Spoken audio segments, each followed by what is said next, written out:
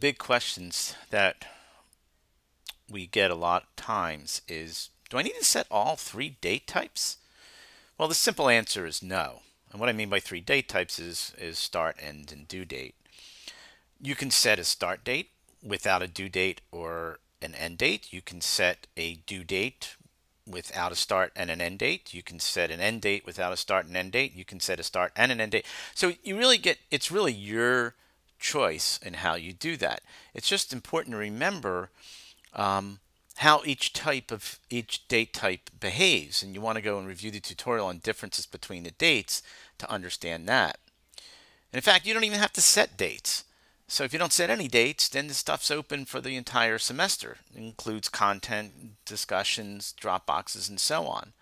But again, it's important to understand how all of these setting, these dates, can negatively affect your students. And you certainly want to watch a tutorial on how setting dates affects the students.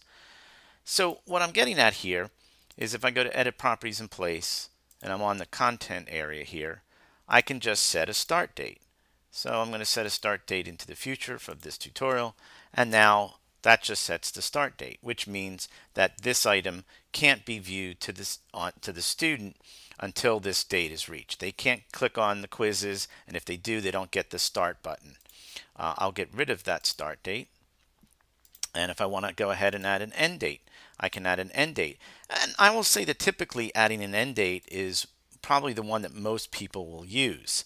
And the reason for that is because, especially if you're in an online class, you may want the content open, but you want it to close at a certain time. So again, after this date is reached, the student can no longer take that quiz. And then again, you can go ahead and add a due date. But you need to be careful with adding due dates, and you certainly want to read and view the tutorials about the best, where you should be setting those dates also on that. But I can set a start and an end date if I so desire. It's really up to you in how you mess around with this. But again, remembering that how the students affect that and what your goal is in terms of what you want the students to be able to do in your course.